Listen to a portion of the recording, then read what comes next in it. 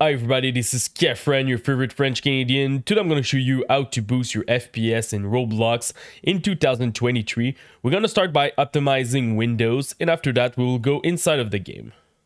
So now the best setting for Windows for gaming. So first of all, we're going to search for game mode in the search bar. Make sure that game mode is activated for the past year. It's pretty good.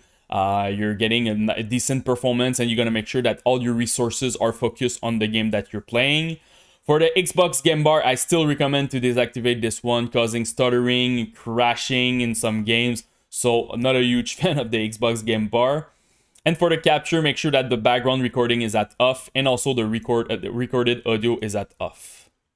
Another thing that I recommend, it's the hardware accelerated GPU scheduling. Make sure that you're searching for graphics setting. You will need an NVIDIA card, 1000 series or more recent.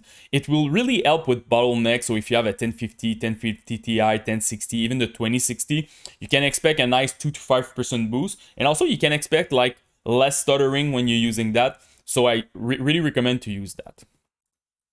Another thing that is really important, it's your driver. Make sure that you have the latest driver from AMD, NVIDIA, even Intel if you have an iGPU on your processor.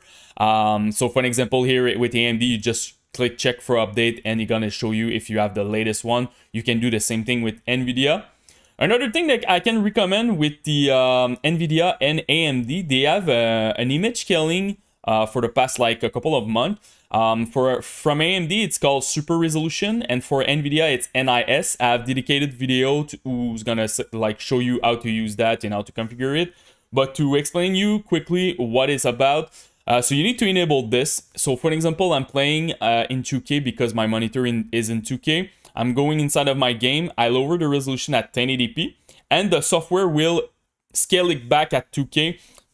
And with this process, I can save 15-20% in my FPS. Also, you can do it if you have a 4K monitor and you want to do 1080p or 2K. You can expect a nice boost. The image quality will not be the same if you compare with native, but in some game it's working very well, and it's very tough to see the difference. So I recommend to use it if you're struggling with your FPS. So if you have an NVIDIA card, just go on your NVIDIA setting, go to control panel, open it, go to manage 3D setting, and just use pretty much the setting that I'm currently using. Honestly, they're pretty much default. So the first one that you need to change is your low latency mode. If you have this technology, make sure that it's at on. The other one is if you want to lock your FPS.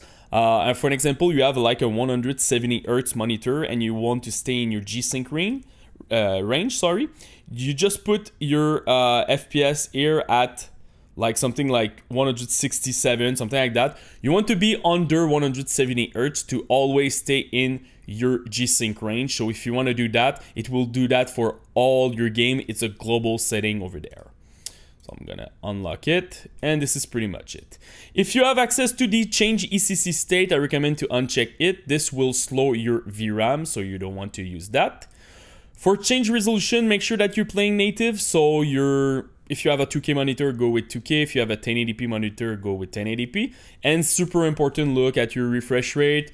A lot of people are missing this step. They buy a new screen and by default it's at 60. So use the maximum refresh rate that is available on your monitor. The last parameter will be your G-Sync.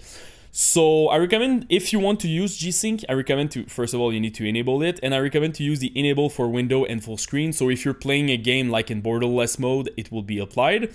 Also, you can select just one display screen depending on whatever. If your second screen is not compatible with G-Sync, you will just push it to one monitor.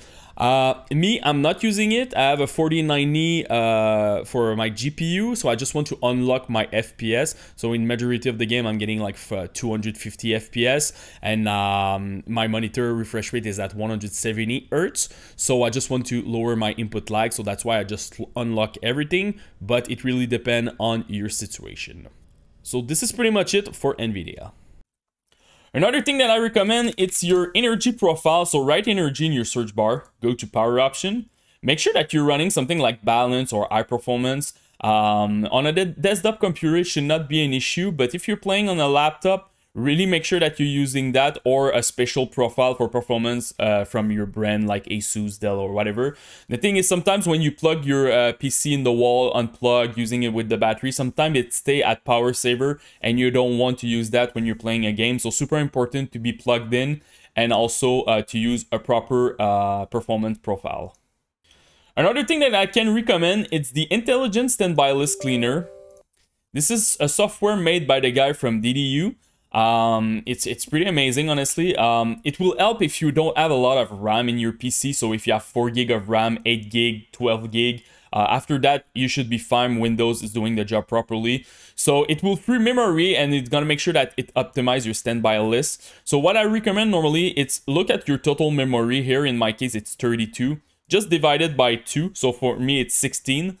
Just press start and it will run automatically. And you just lower the software like that. And you're gonna make sure it's optimized. So it's a really good software. And also it helps a little bit with stuttering. So I really recommend to use that. One last thing is, I have dedicated video on my channel about overclocking CPU, overclocking GPU, depending on your brand and stuff. And it's pretty good because there are basic overclocking guide. I don't touch voltage, so it's pretty safe. You can expect sometimes 2% to 10% boost in your FPS, depending on your thermal, depending on your component. But it's something that you need to look at too if you want to optimize your PC for the best performance. So now let's go inside of the game. So now, before launching any game, I really recommend to download the FPS Unlocker. So you just download it. I'm going to put the link in my video description.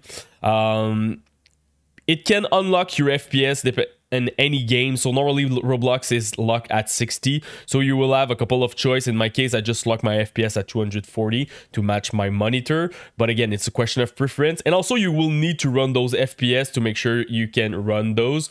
It's not necessarily a FPS booster, but it's more an unlocker. So now let's open a game. So we're going to use Arsenal over here. In some games, you will have two types of graphics setting. First of all, you have the one from your player. So you press escape, you go to setting. The most important thing is your full screen over there. Make sure this one is at on. And if you want to maximize your amount of FPS, put your graphic mode at manual and put it at minimum over there. When you did that, you can press resume. And after that, you can look at the setting of your game. So in the case of Arsenal, you have a setting over there. So the first thing that I recommend to go to graphic and remove all those graphic performance, skill effects at off, ragdoll, shadows, basic skin, particle physics, and view per character, everything at off. You're gonna boost your FPS with that. And another thing that it's really important, it's your FOV. Don't go too crazy with your FOV if your computer is limited. I recommend something like 80 to 90. I know a lot of people like to put their FOV at maximum, but if you're limited with your CPU, GPU, you have a pretty bad computer. Don't go too crazy with this one. You're gonna lose too much FPS.